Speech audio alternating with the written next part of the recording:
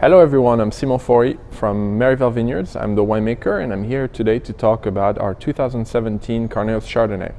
2017 was a beautiful year for Chardonnay. It was excellent growing conditions. We had a little bit of a heat wave early in September that kind of pushed that Chardonnay to ripen and get some very exotic flavors. So in the wine you can expect that, and that's what I really like about this wine, the exotic flavors with a beautiful acidity. We want to make wines that are fresh and wines that are also aromatic, and I think with this one it works really well. It's a little bit of a salty finish, and that's because it's coming from Carneros, very close to the San Pablo Bay, and we always have that on the vines. So kind of beautiful elegance, but with some exotic fruit and typical from that vintage and from that vineyard. So cheers.